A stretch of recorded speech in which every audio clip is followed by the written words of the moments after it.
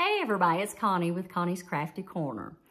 If the filming of this video has anything to do with the way my day's going, I might just need to go back to bed. Honestly, I think I have started this thing 4 or 5 times. I called my channel the wrong name. It has just been awful. But anyway, apologies first of all for my throat. It's very scratchy today. I think I've got some allergy issues. But I wanted to film this because I desperately want to tell y'all another giveaway winner because I feel so bad about the last one that never contacted me. And I'm hoping this lady gets in touch with me so I can send off my prize. See, I can't talk because I'm concentrating too much on how bad my throat feels. But her name is Cheryl Dye, D-Y-E. If you will just look under most every one of my videos, my email's listed. Just send me an email and let me know that you're the winner, and we'll get, in touch with each other, and I'll get your prize sent out right away. Cheryl Dye. And I am going to give you until next Friday to contact me. Today's March 18th. I have no idea what date that'll be, but please get in touch with me if you get a chance and see this video. But I just want to share a couple things with you guys. I finished my summer's evening wrap, which is this. I love, love, love this pattern. And the reason I love it so much is that every row is different. And for somebody who gets very bored and wants to move on to something else because it's too routine, this is a great pattern.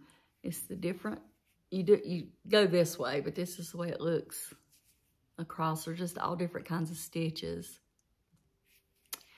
Now I changed the pattern a little bit. Let me show you how long it is. I had it on in my last video, but since I had to start over, I made it longer, and I don't really know how much it varies off the actual pattern because I used a number 2 weight yarn and the pattern calls for a 4 weight. And I used a number 6 crochet hook, and they call for a 6 also, but they had a 4 weight. So anyway, that's the beauty of crochet and knitting. You make it your own, and that's what I did. But this is just wonderful. I love it. It feels good. I love the rectangle shape. I don't have in fact, I may just have one other shawl maybe that's rectangle that I've kept. I can't remember. But anyway, I'm actually not going to keep this. I'm going to send it to Rose with Rose Likes Crochet for her Wings domestic violence charity donations that she's asking for. I can't even think today. And I've got all mine stacked up here to send today. And the other one, I was just going to show you the other shawl that I finished. And I might have to show you two because I can't remember if the one I'm going to show you is the last one I finished or the one I've already showed you. But it's the Red Heart It's a Wrap. And I had my ball band. I actually have that one. It's this yarn. And it's in the documentary color. And I held 2 together and used a 6mm hook. I just find it much easier when it's a number 1, the cotton type yarns to do that. And I also wanted to blend the color change like this one. I think this is the second one that I finished. And the reason I'm showing you both, and I may have just said this, but I'm going to tell you again, I had 2 balls that I held together, and I stopped about halfway through and then started another shawl. So I got 2 shawls out of the 2 balls held together. Or kegs, I think they're kegs. And here's the other one, just to show you how big I got both of them to be. And I'm pretty happy with these. And I've got one more I want to show you that I showed you a few weeks ago that were the 2 held together that I finished and made one whole shawl. Just show you the size difference. See? Oh, I can't even hardly get that raised up far enough to show you. And I just want to give people options. The other 2 are smaller, and that may be what people prefer, especially with it being a summer weight shawl. Or somebody may want a lot more coverage and wanted a larger shawl. Okay, I'm going to show you some more yarn that I got. And please, I'm going to quit. May have said this before, but I'm going to quit telling myself I don't need to show. I feel bad for showing it because I said I'm quitting buying yarn. I'm not going to buy much yarn. But I've just gotten sucked in with this lady. Her yarn is so beautiful and I can't help it. And someone in my comments did make me feel better. They said that buying yarn is cheaper than therapy. So that's my story, and I'm sticking to it. I got two things. One, I ordered her Beetlejuice colorway in a sock set. You got the two that you can make, you know, one with each sock so they'll be matching stripes. And I chose the green for the heels, toes, and cuffs. And this is on her Alice base. It's 75% superwash merino and 25% nylon. Super squishy, super soft. I've kind of stopped doing my other socks, and I'll tell you why at the end of this, in case anybody don't want to hear the story. It's not that bad, but anyway, I just want to share it. The other thing that I got was her Stephen King Yarn Club. It's not a reoccurring subscription. It's just something if you choose to get it that month, you do. But honestly, I already bought the one for next month. No apologies, because I absolutely love it. It's such a unique looking colorway to me. There may be millions of these out there, but this is the most unique I've seen. And I love the colors. It's this. It's on our Alice base, the same as the last one. And it's just so pretty. It's just so different. It's got the yellows and the reds. And let's see. The orangey color, I think that is. I hope you guys can see it the same way I'm seeing it. And it comes with a little mini skein. So it's like a sock set. But you know me, I had to get the option with two. Because I think I'm not making socks out of this. I want to make something that's some type of wearable, whether it be a shawl or a hat and scarf or cowl or something that I know will use more than one. And I'm going to look up, and I may mix some colors with it. I don't know. I'm going to look up something special because, like I say, I have nothing like this in my stash. I don't care if the color looks good on me or not. I love the yarn, and it's just different, and I want to do something nice.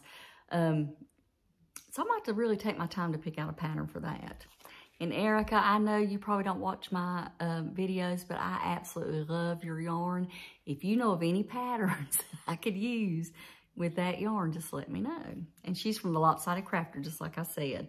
And y'all go check out her Etsy shop. She's got some patterns, wearable patterns. She's got some amigurumi patterns, and she's got many more other yarn choices, and they're beautiful. The last thing is, let's see, what was I going to, oh, on that, I was going to ask you guys a question to help me with something. The summer evening wrap, you see it comes with fringe. And I've got this much left over of the yarn. And I'm thinking of adding fringe to the ends right here. Now, this is going to be donated, so I need y'all's opinions. If you think it'd be a good idea, I think it would look beautiful. It would make it different, you know, whatever, and I could, you know, use up some of this yarn. Now, do I love making tassels or fringe or whatever you call it? No. But, you know, if it makes it a little more special, I may do it. But I want you guys' opinion to see how y'all feel about fringe, okay? And, you know, I have filmed this video so many times, I cannot remember if I mentioned the giveaway winner.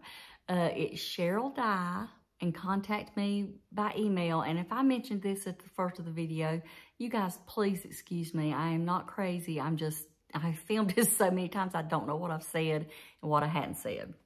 Okay, I've got one more thing, and this is for people, it's not yarn related, but it is sorta. And if people don't like to talk about feet, you need to just go ahead and click off, but it's not gross, but I still just want to share something with you. I'm the oldest of three, and I love sharing. I like taking care of people. I think that's the way you need to describe me. And if I find something that I love that works for me, I love to show it to people. So you can ask my family. I'll probably drive them crazy saying, oh, you need to try this, you need to try that. But I have dry heels. I live in Colorado. It's dry as it can be here. I have humidifiers in my house. I think that's what's wrong with my throat today. It's either allergies or just the dryness has gotten to me. But my feet, my heels have been terrible. And every time I try those socks on, I'd hear it go, make that noise. Y'all know what I'm talking about. If anybody out there has dry heels, y'all know what I'm talking about. And I thought, I am just ruining my socks. And I don't want to make these anymore because I don't want to mess them up. They're too much work. So I thought, I've got to fix this. Now, I have had a few pedicures in my life, but this is just not me. I just don't take the time to go run out and do that. I get a haircut maybe once a year. I never get my nails done. But with that being said, I need to find a solution. And I know a pedicure only works, you know, just for a few days on my heels. They start getting rough again. So didn't want to spend the money. But I did look up something. And I'm telling you guys, this is a miracle worker. If it can fix my heels, I know it can fix yours. So if anybody has any trouble with dry heels, this is not sponsored in any way. Lord have mercy, no. Nobody knows who I am. But this is what it is. It's the Flexitol Heel Balm. It's like a white lotion, a little thicker. I just throw it on my feet at night, throw on a pair of socks right after I take my shower. I take my shower in the evening. And I don't sleep with socks on, so I just leave it on for 2 or 3 hours and then take them off. But this honestly has been a game changer. I'm telling you, it's like I've been to the spa and got a pedicure. But I just wanted to share it with you guys. And I hope y'all don't think I'm crazy and silly. But anyway, I found something good and I wanted to share it with my friends. But you guys have a great weekend. I hope to get to the sewing room this weekend. I've got some project bags that I really, really want to get done. And I can't do it during the week. Mama forgets where I'm at and gets scared. And I hate to go downstairs when she's up here and doesn't know where I'm at. So my husband will be here this weekend. So I hope to get some sewing done. But you guys have a great weekend and happy. Oh, one more thing. I ordered my compression gloves somebody suggested. They're coming today and I cannot wait to try them out. I'm so excited. I've not had as much pain lately because I've not been crocheting as much because I've got other things that are more important that I need to be taken care of. But anyway, I've rambled enough. I love you guys. Y'all, honestly, talking to you guys have just been so good for my heart. I almost started crying. So good for my heart and my mental health. You have no idea. But anyway, I don't want to end on a bad note. I'm in a great mood. Y'all have a good weekend, and I'll talk to you later. Bye-bye.